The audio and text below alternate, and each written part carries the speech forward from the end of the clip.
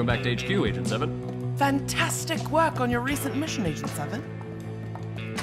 Ah, Agent 7. It seems you have returned from Peru in one piece. Did you enjoy your time in the Peruvian wilds? Ha! If I never see another abandoned limestone quarry full of poisonous insects again, it'll be too soon. It's a good thing you gave me that ski pole that doubles as a grappling hook. Quite ingenious. I'm glad it could aid you in your mission, Agent 7. Ah, yes, that reminds me. Come see what I have available for your next mission. Now, see here, Agent 7. This may look like an ordinary pen.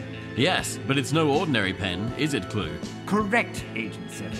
It is a rather extraordinary pen that doubles as a miniature explosive.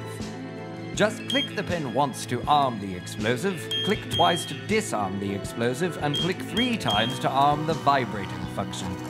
Moving on, this... Slow down there, Clue, old boy. I get that it's a concealed explosive, but why does it vibrate? Ah, yes, that's to stimulate the prostate. Now, where were we?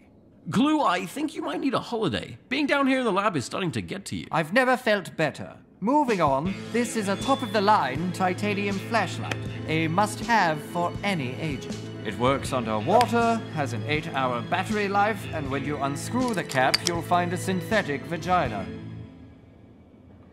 Clue, why would I need a fake vagina? My mission is in the mountains of Tibet, not the brothels of Germany. I assure you this is all imperative to complete your mission. Which brings me to the next gadget. A fully loaded FNP-90 compact assault rifle with attached silencer.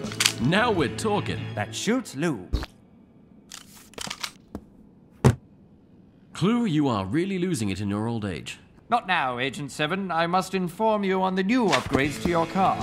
I added a motorized Sibian to your driver's seat and a briefcase that sprays a gas-based aphrodisiac when opened. But wait, Agent 7, we need you to depart for your mission. Board the plane immediately so you do not miss your halo jump.